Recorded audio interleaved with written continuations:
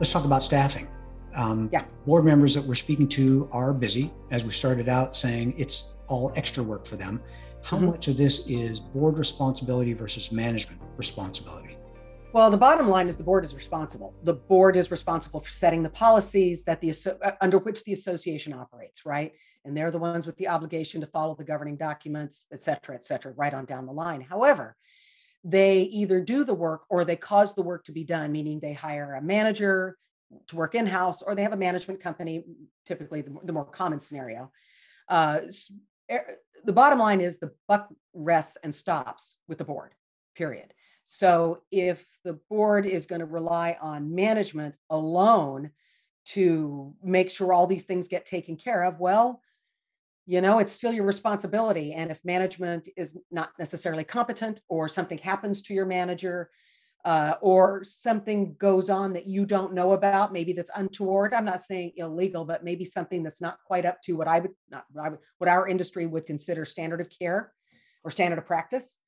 Then the board is still going to be the one ultimately responsible, no matter what. If you are doing your job, the management is the tool that the board drives, and there's different elements of that. If you have a portfolio manager, maybe that portfolio manager has access to staff at the office, staff that is maybe social media savvy, maybe someone who has a graphic designer, someone who has a hook to newsletters.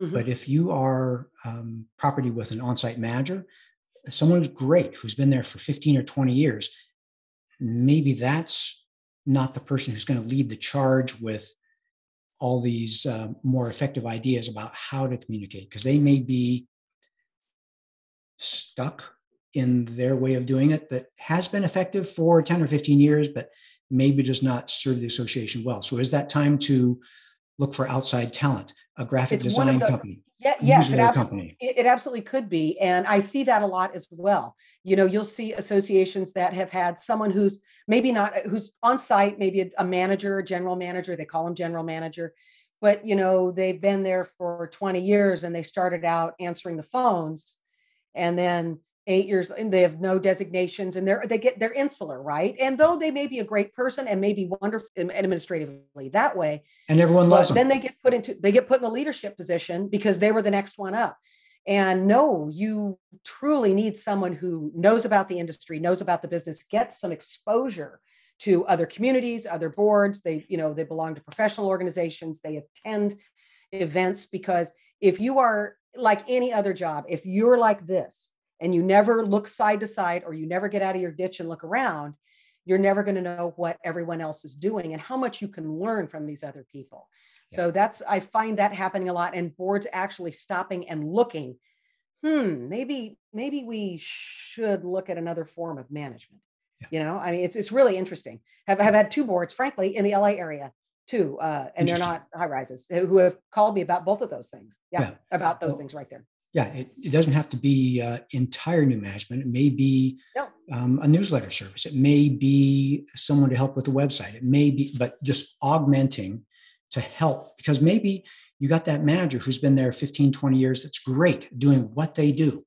Yeah. And maybe you just say, okay. Just because you've been there, 15 years doesn't mean you're not, you may very well be incredibly engaged in the industry as a whole. So you're learning more. It's not that.